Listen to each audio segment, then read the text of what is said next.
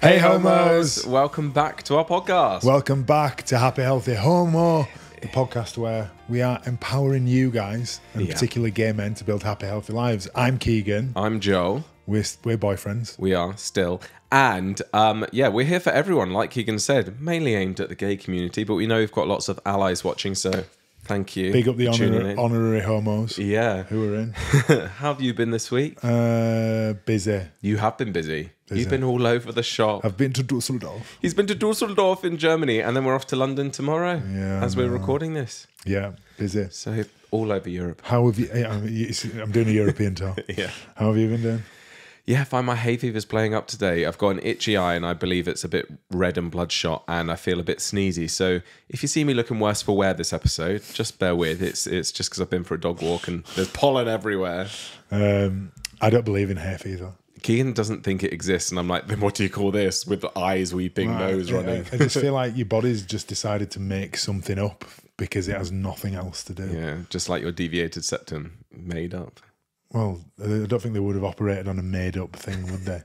I do have a bad shoulder, though, now. Oh, yeah? I don't know how you've done that. I don't know how I've done it either. He literally lifts his shoulder an inch and goes, ah, ah. I don't know what I've done. I think my body is just literally giving up on me. Yeah. Is your body giving up on you? Get in touch. Leave us a comment. I mean, it is reassuring when, in some ways, and depressing, when you're in your early 30s and people are like, yeah, it's just downhill from here. And you go, okay, so I'm meant to be feeling a little bit like worse for wear, but you go, I thought I could have lasted till at least 45 until I got a bad back. I haven't been in my early 30s for a while. So. Oh, yeah, you're actually nearing your late 30s. Oh my gosh. Mid to late 30s. Ew, one day I'm going to be with a 40-year-old, no offense.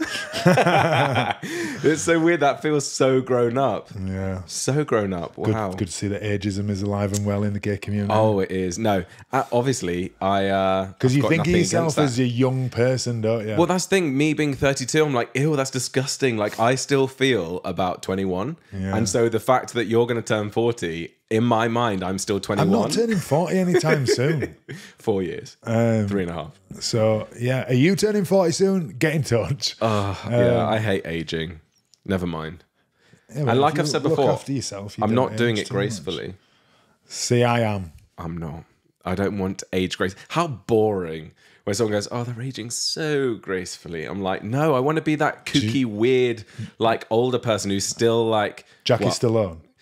Hey, I was thinking more... I'm Jackie. Who's the comedian? Joan Rivers. I was thinking more Joan Rivers. Like a face like a sheet of paper. They're not dissimilar. They've literally... I don't know who the other one is you said. It's Sylvester Stallone's mum. She was in Celebrity Big Brother. Yes, I remember with the big face. Yeah. Because she'd had so much surgery. Hey, I'm Jackie. Yeah, that's going to be me one day. Oh, dear. And people will look back at pics of me now, hopefully, and go, what a shame. He's really ruined himself. What has he done to his face?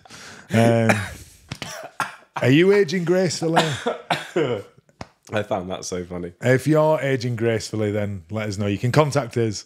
Hello. I was just dying of choking, and you didn't even stop to check if I was do okay. It quietly. You just cracked on with the podcast as if it didn't exist. I'm a consummate professional. What can I say? We can someone mute Joel. Mute Joel.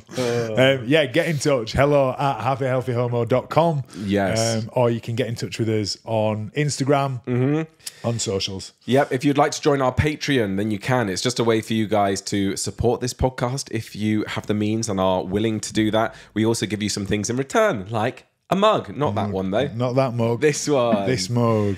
So the yellow one you can buy right now without being a patron member. You just click the link to our website. Did you just sniff it? I slurped it. Oh, okay.